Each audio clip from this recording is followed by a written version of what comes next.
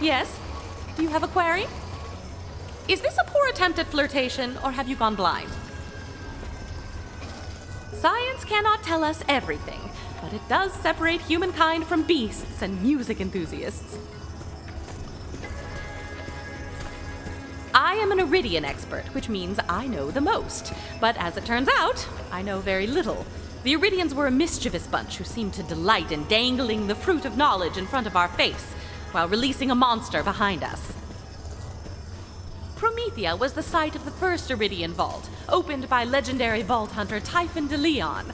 I arrived on Pandora shortly after de Leon reportedly left on an expedition to the Iridian homeworld. He was never seen again. Why did the Iridians trap monsters within the vaults? Or perhaps the more curious question is, were they monsters when they went in?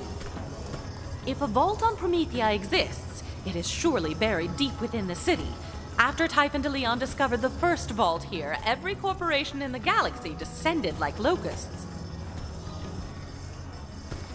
Reese sure turned Atlas around. It was a real PU stink mess for a while there. What a comeback!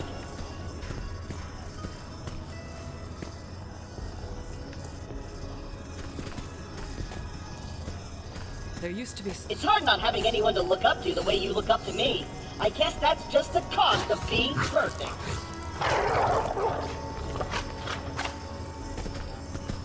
You met Zero? That guy is almost as cool as me. You too, huh? Everybody wants a piece of old Claptrap. Glad to have so many badasses on our side. That Katagawa guy is a real super douche.